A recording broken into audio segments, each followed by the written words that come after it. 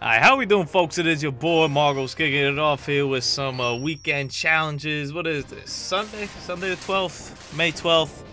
Beautiful, beautiful day. We got my man Torpedo or Launch Octopus. I always call him Torpedo Octopus because he shoots those like torpedo things when you get them or whatnot, or missiles. I don't even know. There's some sort of homing torpedo missile, whatnot. Either way, you got the drift right here.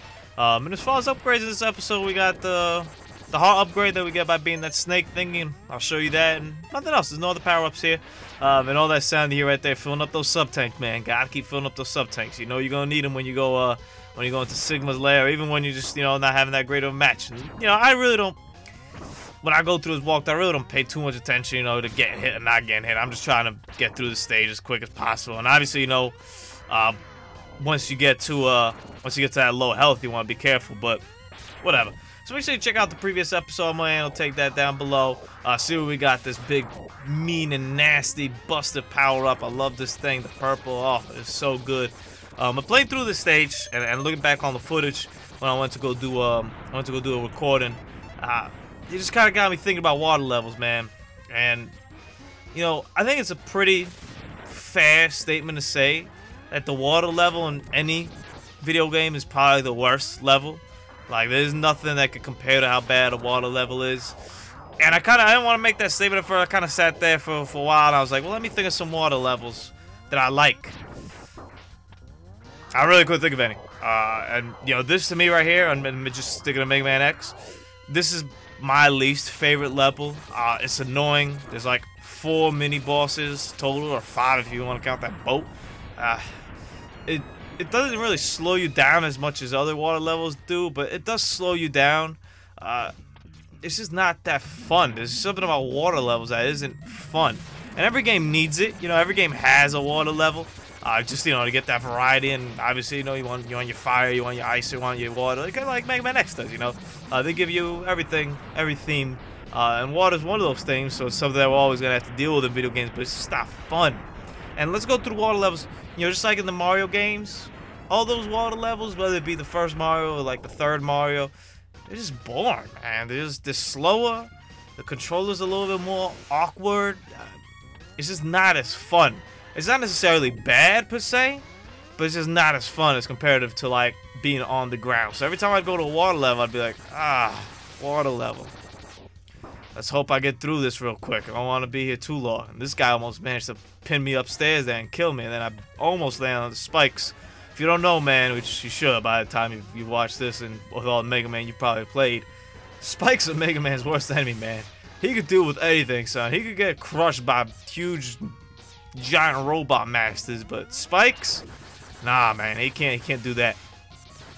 And then, let's go to Donkey Kong, for example. The water levels, once again, always slower, always, different control mechanic. It just wasn't, not necessarily bad, but just not as good. And then I think the quintessential example of a bad water level is the Legend of Zelda Water Temple, which is, a lot of people say it's the worst temple ever made in any Zelda game. I don't know, I haven't played them all, so I can't tell you, can't go that far, but it definitely is the worst one in Ocarina of Time, I think, and it's just, it bogs you down. That one's just confusing. That one's got a whole nother level. It's confusing, and it's slow, and you gotta keep switching on and off those boots.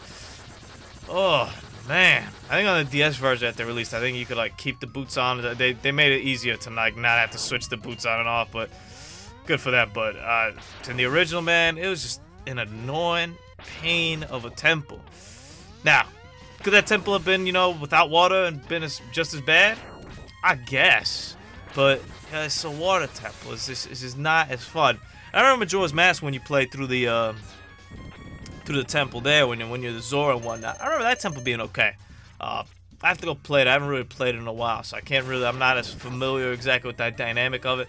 But I know you got that pirate ship and all that stuff going on over there, and that's all at sea and you're swimming.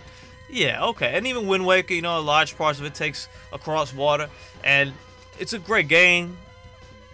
I don't think anyone really would be amiss if you like take out all the cover in the sea that you do, and it's part of the dynamic. It's definitely part of the experience and the feel, but it kind of can get tedious at times.